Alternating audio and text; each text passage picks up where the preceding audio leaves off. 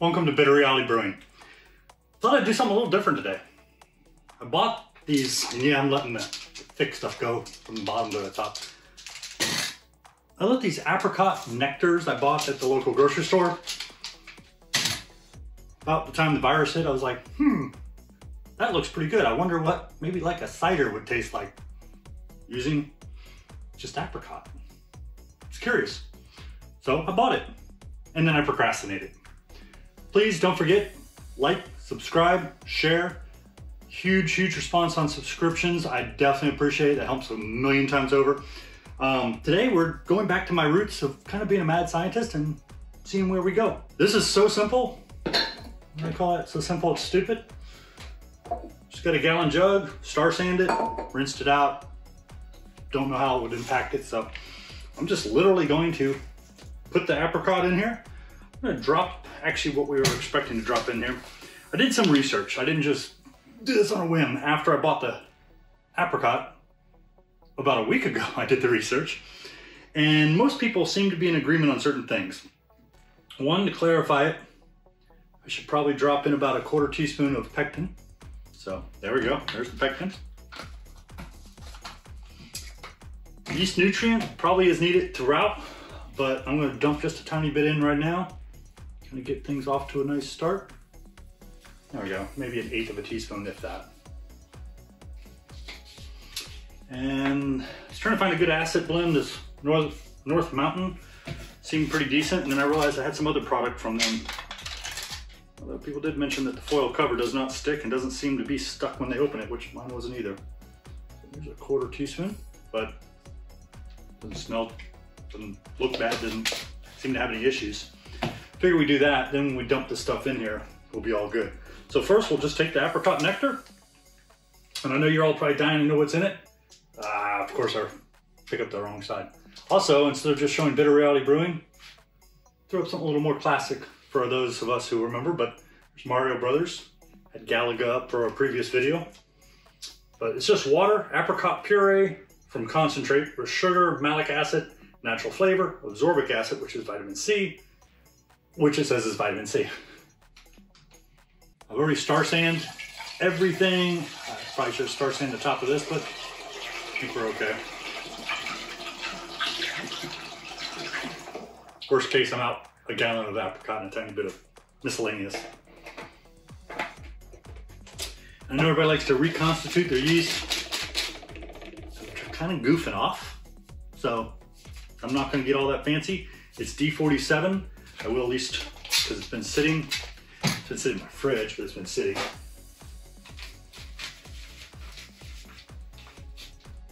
Let's sprinkle a little bit of this in there. I bought the yeast actually for some meads I want to make, and I haven't made. Another thing I've been procrastinating on. There we go, that's more than enough yeast. Oh, don't want to spray star sand, just want to do more apricot. And I know it's not all going to fit, because if I do, we're going to have a bubble lever.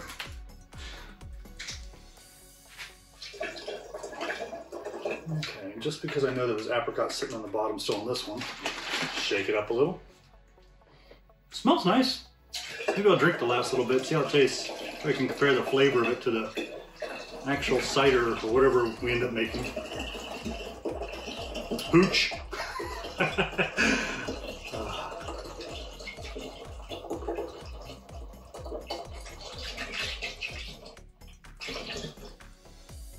I'm gonna say that's probably good. I don't really want to go nuts, and I can measure this out to see where we're at. Another little thing that I used to do when I did a lot of 1 gallons is literally just take a Sharpie and write on the bottle. So apricot and apricot. I write whatever is in the bottle on 2 sides, so if it gets wiped off somehow, it will dry and it won't wipe off easy. You'll have to use a dry erase or a little scrubby sponge and it'll come right off instantly. So we have that. Let's do this though, which I probably should have done in the first place, which we're gonna need to aerate it anyways. Okay, when star sand and washed and rinsed, let's see what our gravity is. Probably should have done that earlier. And yes, my hands were pretty much covered in the star sand, so I'm not too worried. At least not for this right moment. Probably have too much. Of course I do.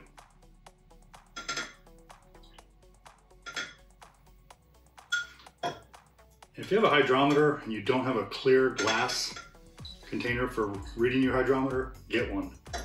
Those dark, funky plastic things suck. I can't see them, I can't read anything, I can't tell what the hell I'm looking at. Okay, so we're sitting just a hair.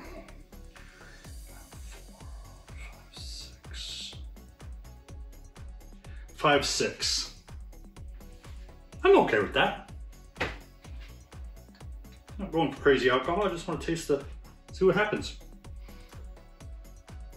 Yes, this is a no-no, but it's all sterile, I'm all good with it. And like I said, we're having fun. Worst loss is a gallon of apricot juice, which is watered down. So, okay.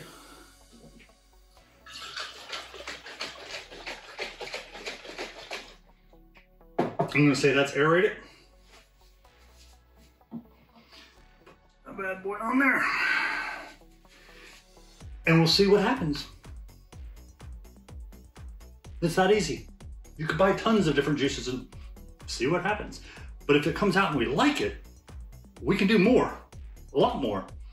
So there we go. Apricot, cider, call it whatever you want. I mean, I could make apricot wine.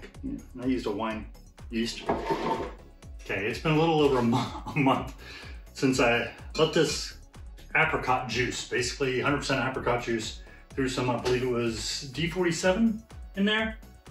Let it ferment, a whole gallon of it. I've cold crashed it. I put a little bentonite. I've done a few others. I've done a little gelatin.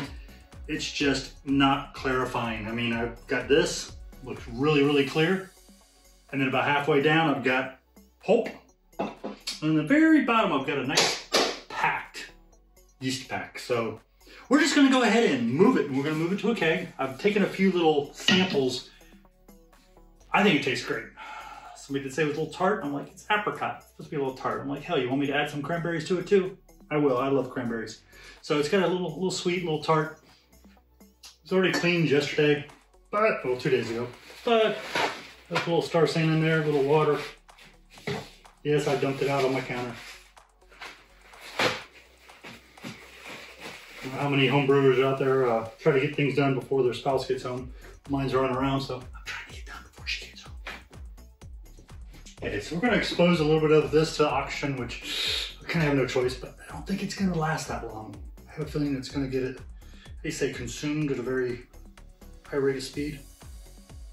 I don't remember the gravity we took originally, so I'll have to look. Put the original gravity up there for you.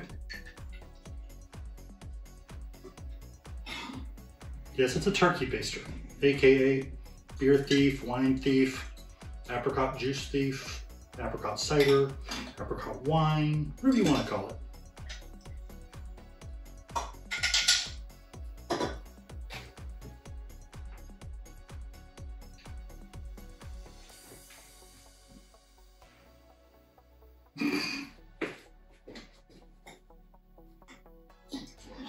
Let's just say this is very dry.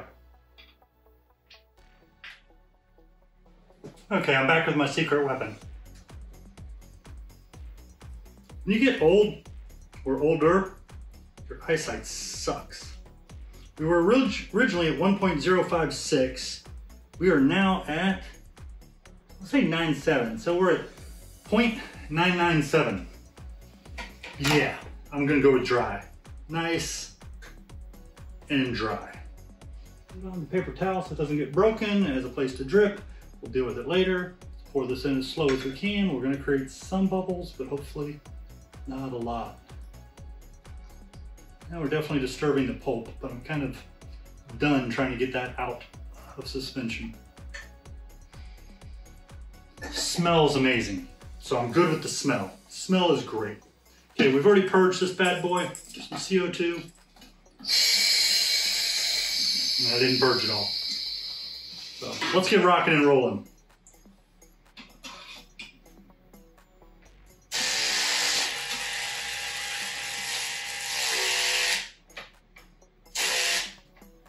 I had to give up a little apricot there. I had way too much air. And we're on. Let's get the paper towels out of my way. Let's rock and roll. If anybody has a really great way of clarifying beyond 5 months, which is what somebody told me, let it sit at close to freezing temperature for 5 months. Yeah, no, I don't have that kind of patience.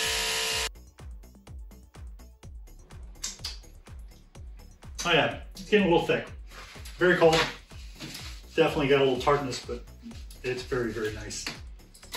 Get that carbonated up and see exactly how nice it is. It's gonna be like an apricot cider. Carbonated, I like it carbonated.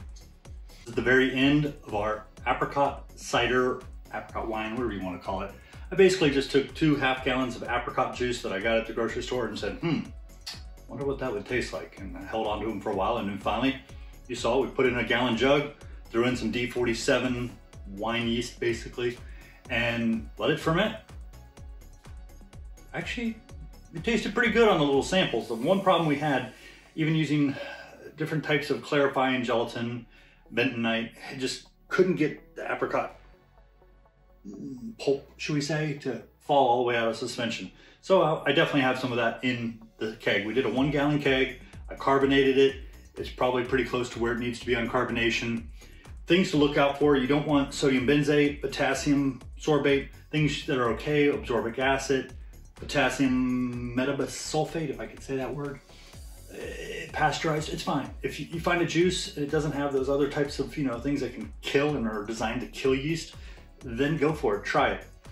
Each are going to be a little different. Some are going to taste better than others. Some of the blends taste great. Some of the standalones taste great from what I've seen. But this is just pure apricot juice, so. And it's definitely not filtered because I just stuck it all in the 1 gallon keg, but towards the end it'll probably be very clear because the top was a clear and the bottom was a little on the pulp side, but it's carbonated apricot pulp. Smells really, really good.